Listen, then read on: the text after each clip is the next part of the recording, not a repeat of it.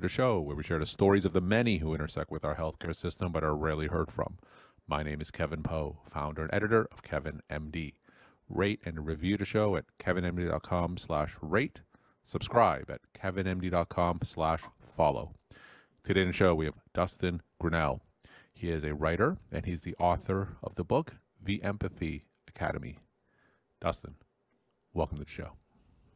Thanks for having me. So we'll talk about your book in a little bit, but first off, can you just share your story and journey to where you are today? Yeah, of course. So I am a Boston-based writer. I write nonfiction and fiction. In nonfiction, I write personal essays and narrative journalism. In fiction, I write short stories and in novels. I've written 3 novels now: The Genius Dilemma, Without Limits, and my new book, The Empathy Academy. And I've written a dozen or so short stories, and some of those have been published. So tell me about the intersection between medicine and the stories that you write. Yeah, so my background is a bit unique for a writer of fiction. I have a bachelor's in psychobiology. I was also a pre-med major. And then I also went to graduate school to get a master's degree in physiology at Penn State. And so that represents a lifelong fascination I've had with science and medicine and technology. And so I grew up reading books just like that too. My idols was Michael Crichton, who I'm sure you know was, a Harvard-trained medical doctor who then started medical thrillers that led him out to California and, kept his career going as a writer of technology thrillers. So I grew up on those. I grew up on reading cautionary tales about technological advances, whether it was Kurt Vonnegut or Ray Bradbury in his book, Fahrenheit 451, or like the book 1984 by Orwell. So it's always been really natural for me to base fictional stories in science and in medicine, and to then kind of explore the ethical complexities of those fictional technologies or fictional like medical or scientific contexts. So tell me the process of incorporating medicine and technology, some ethical dilemmas into your stories. Do you start with specific medical advances and dilemmas first and then base a story around that? Or do you start with a story first and incorporate these dilemmas and medical advances and technology into the story? So tell me about the process of how you incorporate medicine into your stories. Yeah, so I wouldn't call myself a literary writer by any stretch of the imagination. I'm sort of a high concept, idea-driven commercial writer. So much like Michael Crichton's work, my stories are really more about the ideas, and the plot and the character development are kind of secondary to those quote unquote big ideas, if you will. So what I do is, I write speculative fiction, in the subgenre of speculative fiction is like sci-fi or fantasy.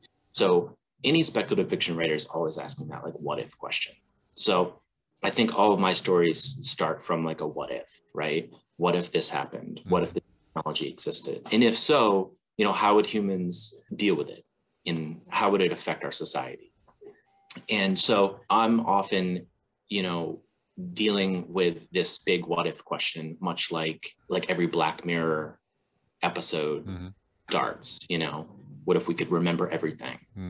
What if there were, what if we could bring back the dead through like an android and like replace the consciousness of a loved one into a robot? What would that do to society, to our relationships? What are the interpersonal ramifications of technology? So, in my first book, I was dealing with the idea of smart drugs. What if we exponentially increased our intelligence, and what would be the ethical implications of that? The second book, Without Limits, is using nanotechnology to like vastly increase our ability to kind of to increase our biological capacity in the physical sense.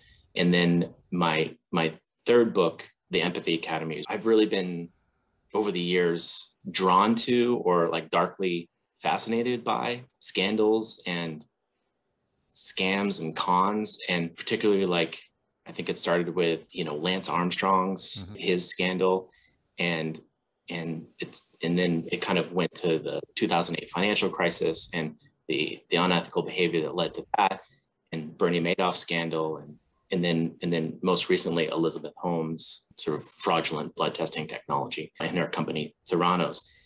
And I asked this kind of what if question. What if we could identify future wrongdoing before it happened? What if we saw it coming? And what if it was related to one's genes, a complex cluster of genes that drive certain behavior? And so, the book really revolves around this ability to predict future behavior. What is the relationship between how our genes affect who we are and what our behavior is versus our environment, nature versus nurture discussion.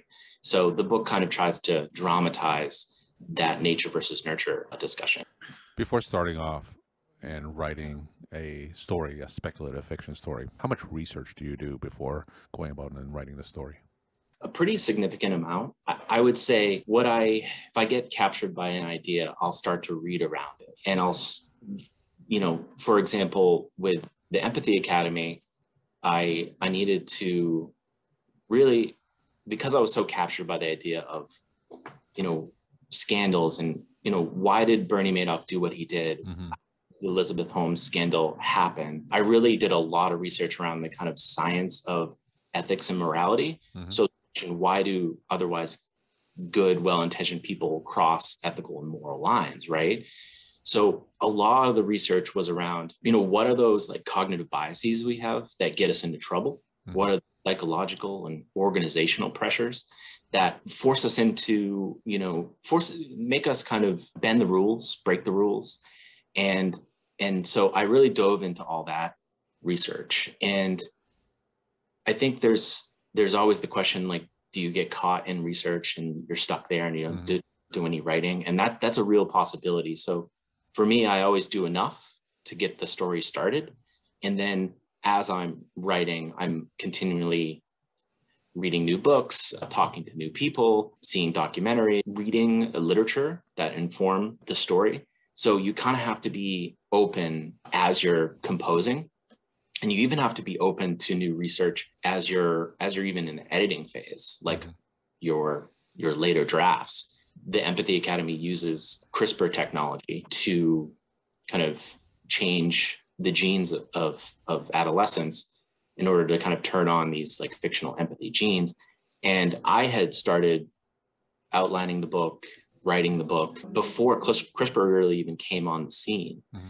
So I didn't know how I was going to, quote unquote, like change people's genes effectively in fiction, because my fiction is very hyper realistic. I need to actually do what Michael Crichton did in Jurassic Park. Like, he substantiated the possibility of bringing old dinosaurs genes to life. So I needed to do that too. So when CRISPR came on, I knew immediately I had something to hang my hat on. So just always being open to new developments that can help drive your story. We're talking to Dustin Grinnell. He's a writer, and his latest book is called The Empathy Academy. So Dustin, you've been talking about your latest book during this conversation. What are some of the other key messages that you want readers to come away with after reading it? I think that one of the things that is important that I learned through writing the book is that I think we should all be aware of the psychological and organizational forces that are at play in like our in our work, in our personal lives, and be kind of aware that we're all not too far away from crossing moral lines if given the right forces at play. Like I said, the book was really inspired by the Bernie Madoff mm-hmm. scandal. And for me, I was really like, how does someone like him engineer, he started off as this kind of master of the universe, very well respected by his family and by people in his industry. And then he sort of just started cooking the books, right? Mm-hmm. And why did that happen, And, I think educating ourselves about the kind of science of ethics is very helpful for us to not fall into similar traps. In the case of Madoff, I think his behavior can be partially explained by what's called loss aversion. And I encourage people to go to a website called Ethics Unwrapped. And it's a really good place to learn more about the science of morality and ethics. And loss aversion is this idea that we dislike losses about twice as much as we enjoy gains. And really what that means is that we'll take much greater risks in order to avoid loss than we would to actually get something. So in the case of Madoff, it may very well have been that when the economy turned and his business was in dire straits, he had trouble just admitting failure and just saying, potentially I'm going to have to suffer major losses here. And instead, he started taking major risks to avoid loss through the process of loss aversion. And I think that's probably where he started fudging numbers and cooking the books and creating a massive operation to shore up his losses. And then it just became a runaway train. So, I hesitate to call anyone quote unquote evil, because I think it's just much more complicated than we know. Sometimes there are unconscious and conscious things happening. There are very strong organizational and psychological forces at play. And I think just educating ourselves about those can help us all, color in between the lines, so to speak. And my final question, what are some of your take-home messages that you want to leave with the KevinMD audience?